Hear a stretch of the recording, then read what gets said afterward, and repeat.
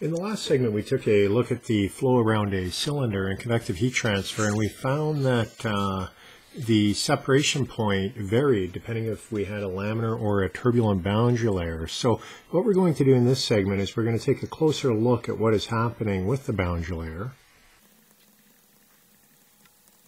So with the boundary layer on the cylinder, I'll draw Y normal to the wall. So this is looking at a section of wall, assuming that it's normal to the cylinder itself. So let's see here.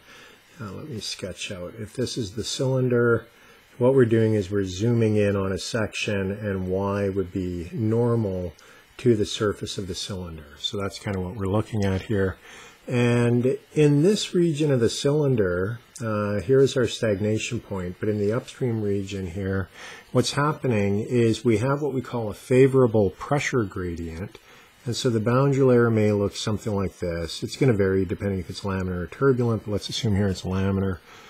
U infinity is the free stream velocity far away, so U infinity here. Now I should be careful because U infinity is going to change depending upon where you are.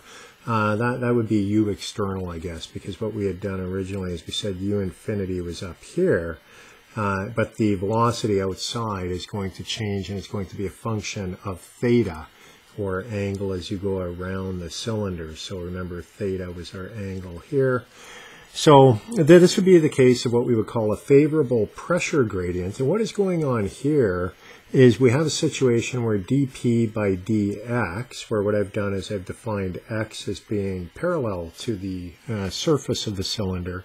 It is less than 0. So the flow is going from a region where the pressure is getting lower and lower and lower, and consequently the flow is accelerating as it's going. And so that is easy for the flow to navigate. Now, if we go further along, we'll get to a region, we'll call this region 1. This here would be region 2. And again, I'm going to draw a section of the wall, normal. Now, we're going to get to a location where dP by dx is equal to 0. And x is the direction here. I should have drawn x there. And our boundary layer is going to look a little bit different. It might start to look something like this. And then that would be U external. I should have written that as being external.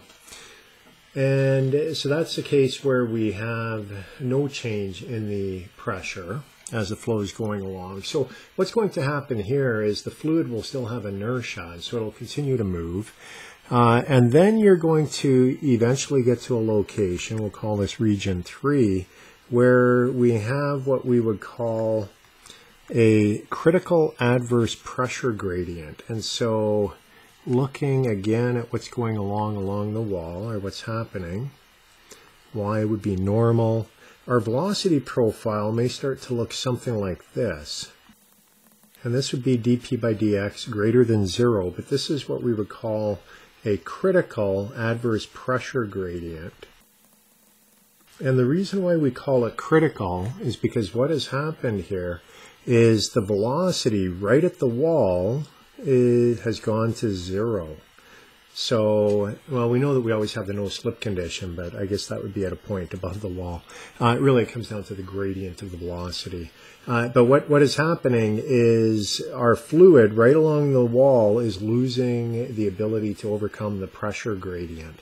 And if we go a little bit further downstream, what we'll find is a bit further downstream we have a scenario like this, and we actually have backflow along the wall. And when you get that backflow, that is when you have a separated boundary layer.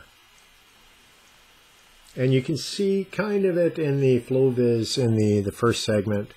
You can see what looked like the boundary layer lifting off the wall, and that is when this is taking place. And so that would be separated flow.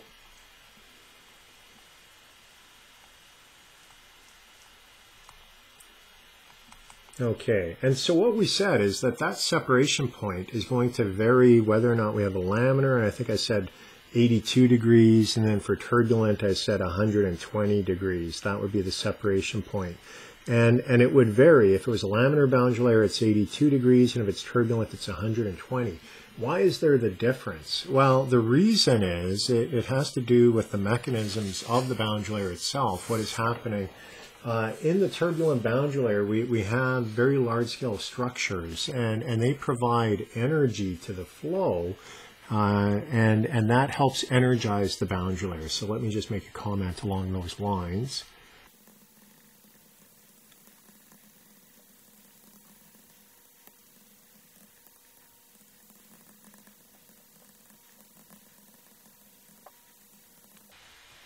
So what is happening here is the laminar boundary layer has less energy, or inertia, I guess you could say, than the turbulent boundary layer. Turbulent, we have these large-scale structures, and they are able to overcome the adverse pressure gradient more than the laminar boundary layer.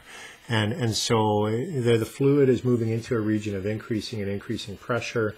If there's turbulence, it can overcome that more, and that's why we have the separation point further downstream. So the implications of all of this in terms of heat transfer, and that's what we're interested in, the main thing is that separation point has an impact on the convective heat transfer coefficient on a cylinder. And so with that, you can expect that the heat transfer characteristics of the cylinder will be dependent upon the Reynolds number of the flow over the cylinder. And you can compute convective heat transfer, well, not compute, measure. You can measure it as a function of theta, but usually we don't really get into that level of detail. Usually what we do is we come up with a Nusselt number for the entire cylinder, which gives us an average convective heat transfer coefficient for the cylinder. And that's what we'll be taking a look at in the next segment. I'll give you some equations, or an equation that we use, and it enables us to get the convective heat transfer coefficient for flow over a cylinder. So the main thing, though, boundary layer has an importance in terms of where the separation point is, and that has an impact on the convective heat transfer characteristics.